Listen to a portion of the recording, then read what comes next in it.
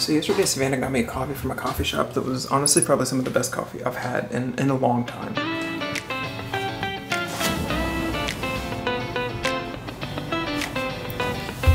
Like, it was so good that I purposely didn't chug it because I wanted to savor it. And normally I would just go get some more myself, but I don't know where she got it. So, we get more coffee? So I wanted to apologize. That whole last scene, the microphone was on Omni, which I'm sorry.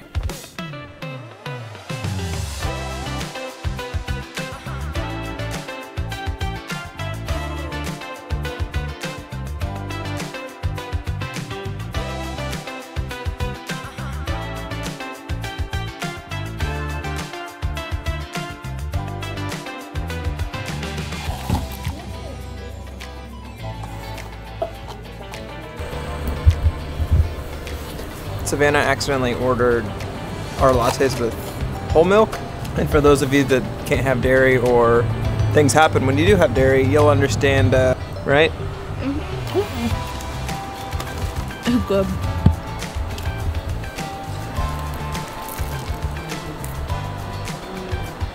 So the owner of this coffee shop is French and it seemed appropriate to get a croissant from. It's really good. Damn!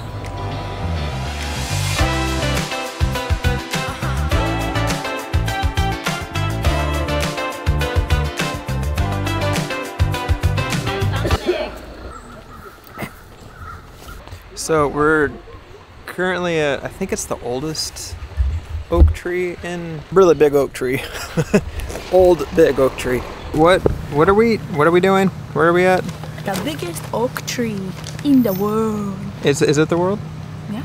I think so. You think so? Yeah. I like your sandals, Seth. It's bathroom cleaning day. Bless that man. He's truly doing God's work.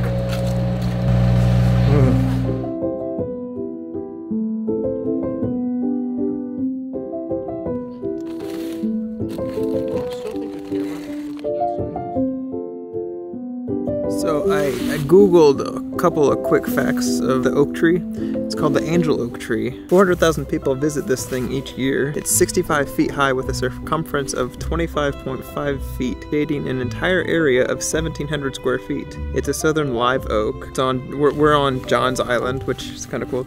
It's my island. And it's estimated to be 400 to 500 years old. So it is the oldest oak tree alive, I guess, or something like that. When they told me we were coming to visit an old tree, that's the only description I got. It was just supposed to be an old oak tree, and we were gonna eat here. So that's cool though. 500 years old. So apparently there's those stakes right there. They had to put those up because the tree branch itself was too heavy.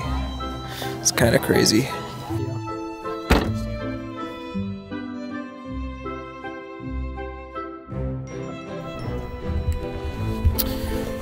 We're at some tea plantation now. It's like over there next. It's hard to be true to one when I'm not built that way. I may promise, but it's true to one. Before the week is out, I'll pray. This is actually fascinating. Talking about how they make tea and everything. Also, this is the only tea plantation like that that's functioning like now in North America.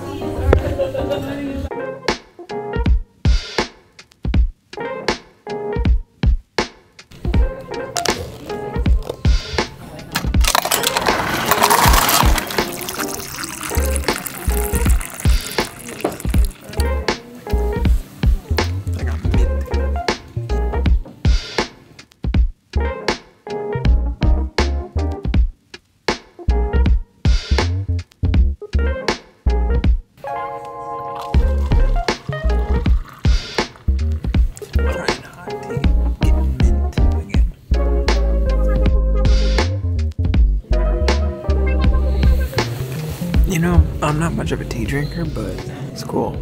I still would rather have coffee though.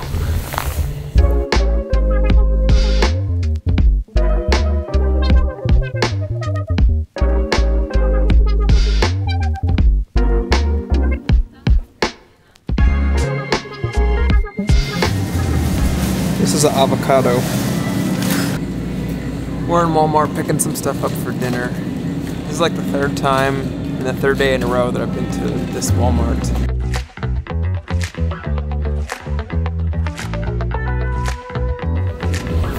I'm actually not completely sure what we're getting. That's more Seth's department. I'm just here for company, and I drove.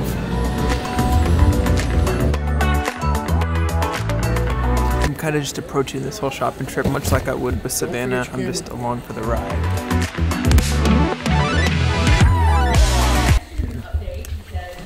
According to the that speaker, Bob Barker turned 99 today.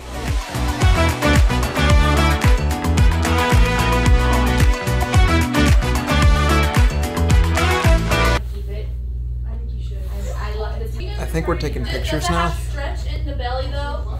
What, this? Yeah.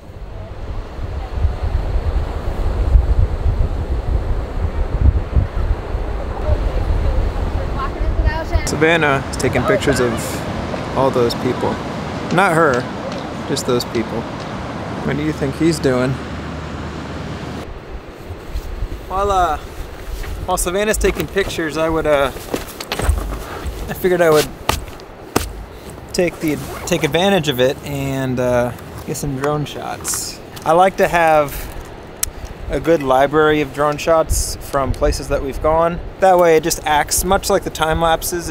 Drone shots act as good transition pieces and help you give context of where we are. I just hope that I can actually take it off.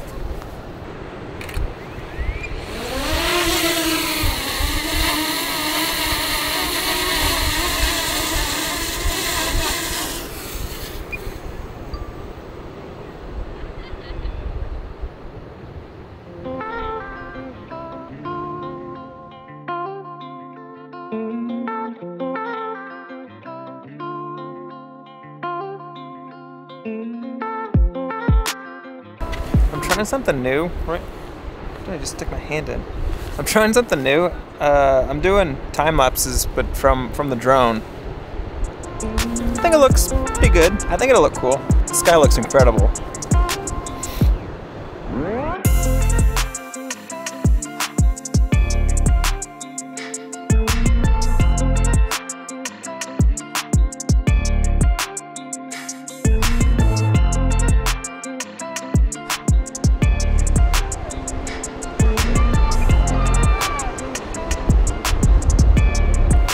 Alright, I'm gonna bring it home now.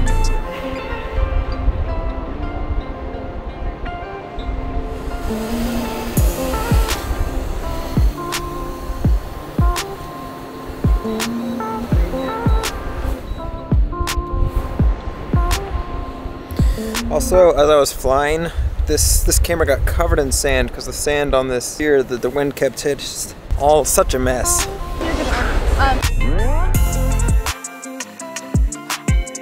You know, there's a bunch of people like that right there, just walking around with buckets. That right there, like that 5-gallon bucket, and picking up garbage. I don't know if they're like paid by Charleston or if they're just random people. I mean, it's clean. It's a clean beach.